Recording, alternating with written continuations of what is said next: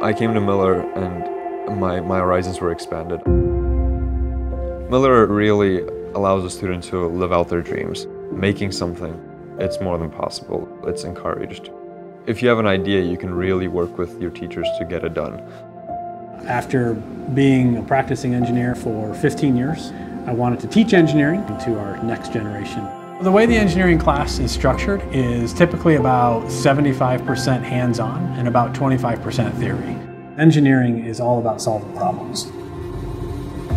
One of the things that we encourage the students to do in the applied engineering course is to identify problems, whether they be on campus or within our community, and we solve those problems using our resources and our abilities right here on campus.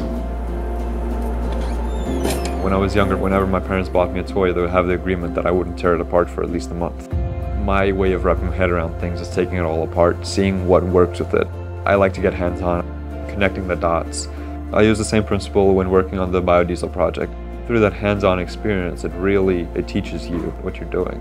It smells like fries, doesn't it? It's pretty dirty, but soon enough we'll be powering our maintenance vehicles.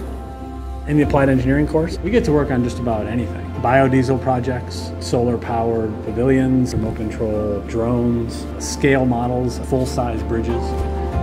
One of the biggest things that I can teach them is teaching the students how to learn. Giving them the confidence to say, okay, here's a problem, and I'm going to use the foundational concepts and apply that to solving real-world problems.